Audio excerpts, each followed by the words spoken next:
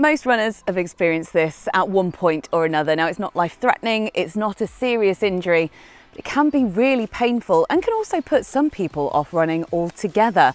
We are, of course, talking about the side stitch. I'm Anna. And I'm Rick, and on today's video we're going to try and explain the science behind what a stitch is and why you get it. We're also going to try and look into how you can avoid picking one up. But before we get into the science, don't forget to subscribe to the running channel and click on the bell icon so you get notified when we upload videos just like this one that we do every week. So first off, let's look at what a stitch actually is. So its scientific name is exercise-related transient abdominal pain, or ETAP for short. And basically it's a type of pain that is felt by some runners, often in their side, sometimes right in their abdomen, or even in your shoulder. A stitch is a pain that's been referenced throughout history, all the way back to the 1st century. The Roman author and philosopher Pliny the Elder called it a painful cramp and recommended injecting the urine of a she-goat into the ears to help with the pain. Not sure how much that's going to help you on a 5k run though. Shakespeare even referenced stitches in his work as a threat. So in The Tempest, Prospero says, "Tonight thou shalt have cramps, side stitches that shall pen thy breath up." So using it almost as a threat for disobeying. So if stitches have been around for centuries, then do we know what they are and what causes them? Now, there is still limited research into what actually causes a stitch, which means that there isn't really a definitive answer to this, but there is a leading candidate among the theories, and we're going to run through some of those theories now. When you eat too much without a reasonable gap before exercise, running can cause a jolting to the organs that are trying to digest the food, and this can put a strain on the diaphragm. Another diaphragm-based theory is that side stitches can be caused by something called diaphragmatic ischemia, which in simple terms means that your diaphragm isn't getting enough blood supply to it. Now, the diaphragm is connected to the intercostal muscles, which can explain the side pain, and is also connected to your shoulder, which can explain why some people experience stitch pain up in their shoulder as well. However, this theory has also been debunked, as people can often experience side stitches doing activities that don't typically make you heavily out of breath, like motor racing and horse riding. Another theory was to do with the spleen. The spleen expands during exercise as the heart rate increases and pulls in blood cells from other areas of the body, potentially causing pain elsewhere.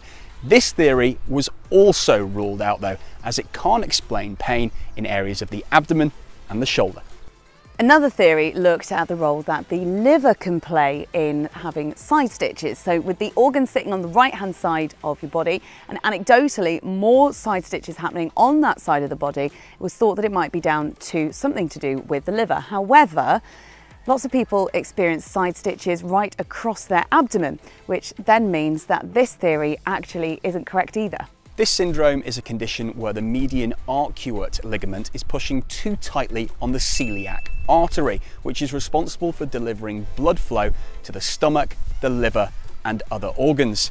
Again though, the stumbling block here is it can't explain abdominal pain in other areas. A lot of people describe the pain from a side stitch as similar to that of muscle cramps. However, recent studies have looked at the behaviour of muscles during stitches and cramps and found that there was no muscle cramping during the side stitch. This one relates to poor posture and can explain a lot of stitch pain. Running sometimes aggravates the intercostal nerves, though it can't explain the link between running and a stitch after eating. So after all that, the current thoughts behind the cause of a side stitch comes from research from Callister and Morton, and that is an irritation of the parietal peritoneum. Now, the parietal peritoneum is the lining of the pelvic and abdominal cavities, and it sits as two layers with liquid between it. So it's thought that a side stitch occurs when that system fails and the liquid is lost, therefore causing the pain. Now, it's also connected to the phrenic nerve, which connects to the shoulder, which can explain why some people feel pain in the tip of their shoulder when they get a stitch. So this theory does cover all of the bases when it comes to the areas of pain that people feel when they get a stitch. However, that said, researchers are still not 100% certain that this is the cause of a side stitch. As well as the scientific research into stitches, there are also a lot of myths and theories about what causes the pain. As we said before, Shakespeare wrote about stitches in his writings, so there have been many years of speculation about what's behind them. Here's some of the best ones that we found. Don't eat too much or too soon before you exercise. Now, there is some truth to this one, and that's down to the postprandial state that your body goes through after you've eaten something. Now, this isn't to say that you're definitely going to get a stitch, especially if you're going to be eating on the run, which is something that you might be considering doing if you're training for longer distances like marathons or ultras. But it is worth bearing in mind when you're going to eat and how much you're going to eat when factoring in when you're going to be doing your runs. There are lots of people who would recommend a rhythmic breathing pattern, where if you had a stitch on your right hand side, you'd aim to exhale as soon as your left foot struck the ground. This one is very much mind over matter, so try and think the pain away. So as soon as you experience that side stitch pain, try and occupy your mind with something else. Think of anything but the pain that you're experiencing. It has worked for lots of people in the past. Now, the length of a stitch can vary for so many people, but the longer you think of something else, it might just go away. Some people say meditating is the best way to get rid of a stitch. The only problem is if you're able to meditate and run at the same time.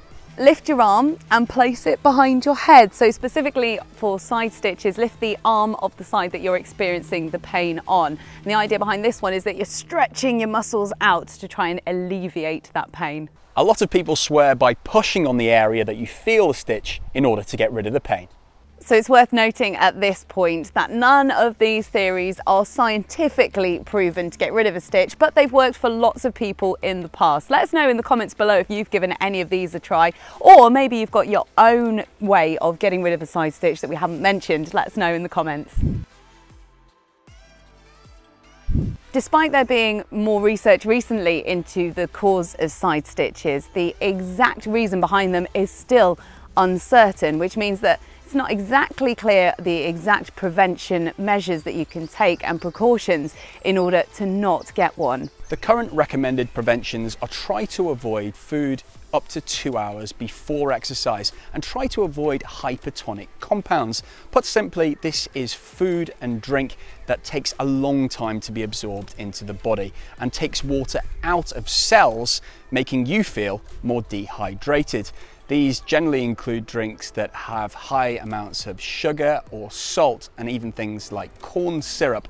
Much better to have an isotonic sports drink, which works alongside the body's fluids and nutrients. Another good prevention method, and one that actually has the added benefit of helping you to run faster, is improving your posture while you're running. So be sure to check out our video on the running channel all about good running form for more on that one.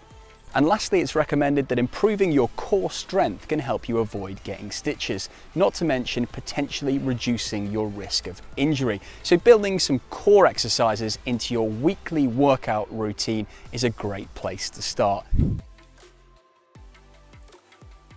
When we're out on a run, even if we've done everything that we think possible to try and prevent getting one, we still end up with a stitch. So what's the best way to deal with one when it strikes? Apparently, the quickest way to ease a stitch is to put upward pressure on the area underneath your ribs, but there's no clear explanation as to why that works.